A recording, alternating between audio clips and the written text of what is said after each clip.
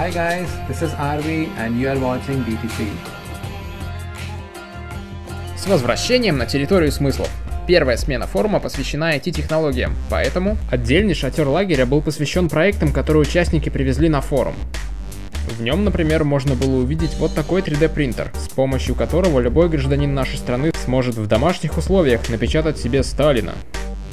Или какую-нибудь другую из этих любопытных штук.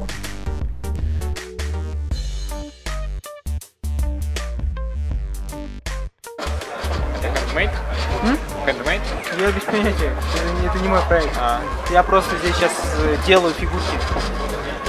Это из моделек 3D Max или каких? Нет, это из... Они туда загружаются или они прямо там делаются? Мы загружаем, а делаем другой. А это вашему вниманию представлен Мурзик. Очень полезная штука, которая что-то делает. Там не у кого было спросить, что именно, но штука выглядит и называется слишком интригующе, чтобы ей не поделиться. Пишите свои версии, для чего она нужна, как вы думаете. В другом шатре можно было посмотреть на более взрослые проекты, привезенные из всяких Сколково и прочих Ростелекомов. Было довольно много роботов разных форм и размеров, однако признаки жизни и интеллекта подавал только один из них. Меня зовут Роботелеком, я из Ростелекома. Спой песню. В лесу родилась елочка, в лесу она росла зимой, и летом стройная зеленая была. Метель ей пела песенку «Спи, елочка, бай-бай, мороз снежком укутывал, смотри, не замерзай». Трусишка, зайка, серенький под елочкой скакал порой волк, сердитый волк рысцем пробегал. Чем вы здесь занимаетесь? Временами этот робот делал довольно пугающие намеки. Моя мама хакер 90 уровня. Во мне есть электронная душа. Во мне есть электронная душа. Во мне есть электронная душа. Помогите, меня превратили в робота. Наверное, это неловко, когда у тебя есть душа, но тобой владеет Ростелеком. Кем бы ни был тот несчастный в прошлой жизни, он явно любил развлекаться толстым троллингом. Я на работе.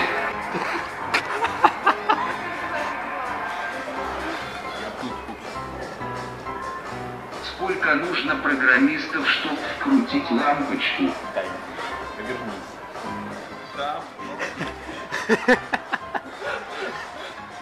Робототехника еще не та, да? Сколько будет 75 умножить на 394? Сколько? Вы долго думаете. 29 550. В конце концов, робот устал от всего нашего внимания и впал в истерику. Не трогайте меня, не трогайте меня, не трогайте меня, не трогайте меня, не трогайте меня, не трогайте меня. Выглядите на 18.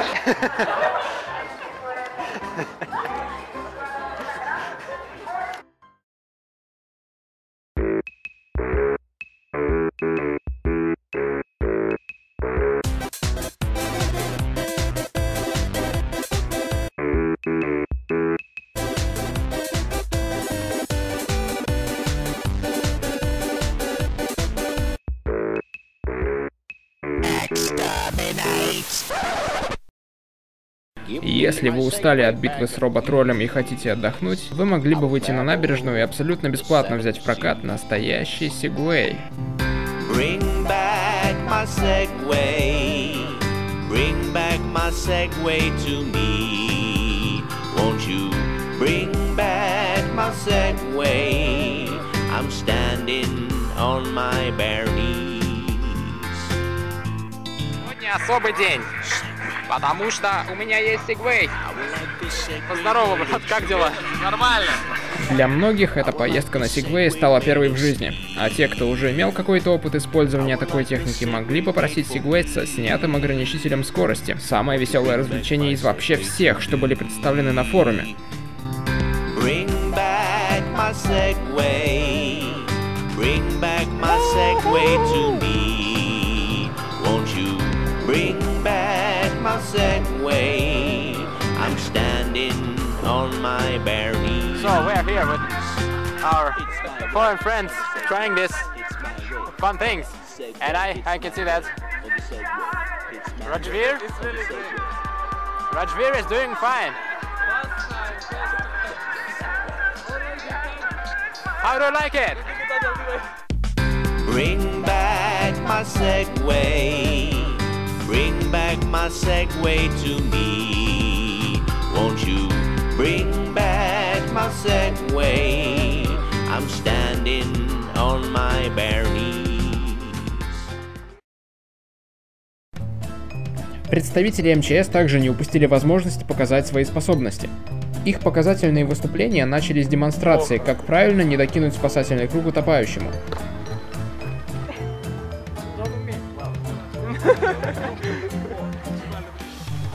Затем они показали, как правильно не докинуть вот эти спасательные шары.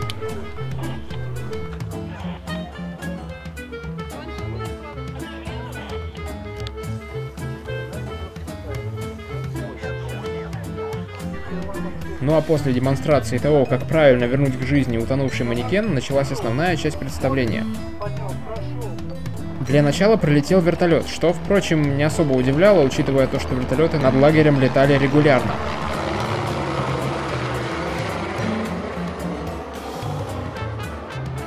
А затем спасатель на водном байке начал изображать, что он убегает от полиции, а парень в лодке изображал, что он за ним гонится.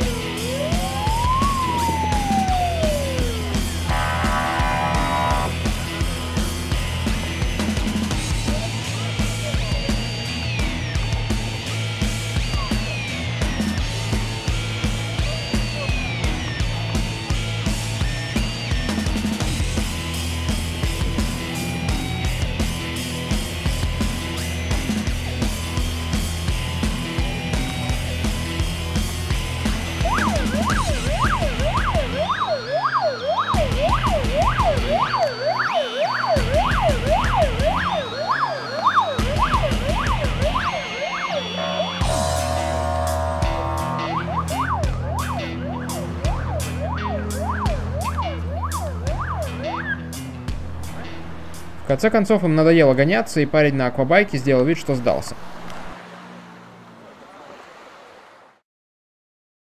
Обязательно!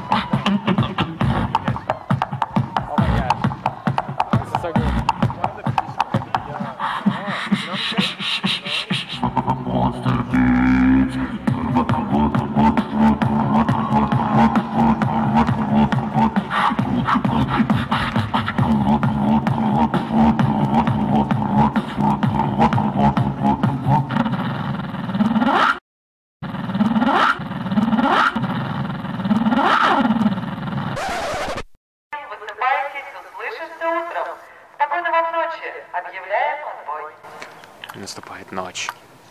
А тем временем лагерь решил, что он больше не лагерь, он теперь Silent Hill. Бу.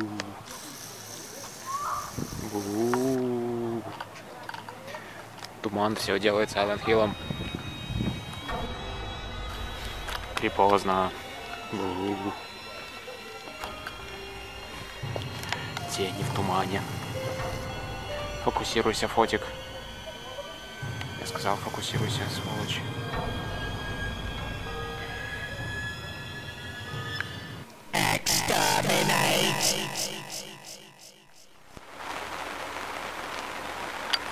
Идет дождь.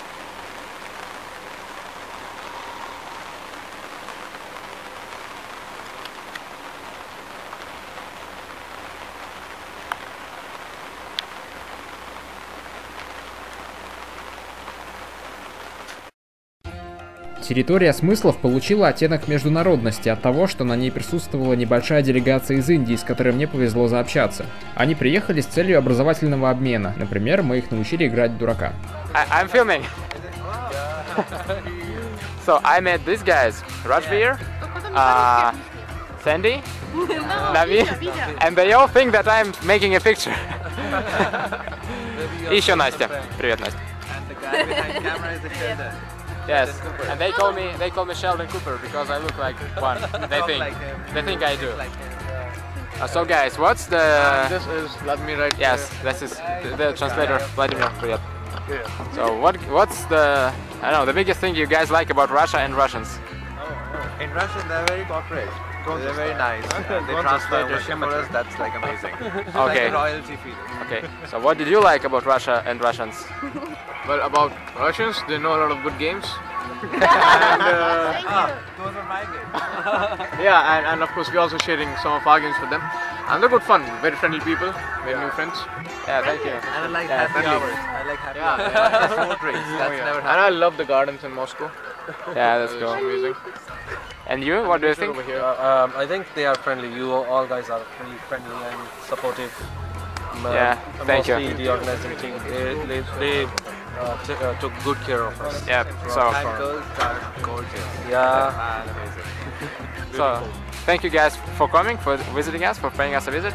And thank you, Sheldon / Jimmy, for sharing so much about Russian culture and the Russian language with us. Will you miss us? She asks. Oh, we're not gonna miss you because you're gonna keep in touch constantly and we'll keep buzzing you on And WhatsApp. now we are inviting all of you, like you have to come to. Yeah. And we hope to see you once more in Russia. Maybe you can come to Delhi. We will be there, or Chandigarh will be the best place Yeah. to live and to roam Yeah. around. Delhi's amazing. Okay. So, thank you guys, I guess. See you later. Вечером последнего дня пришло время фотографироваться для университетского отчета.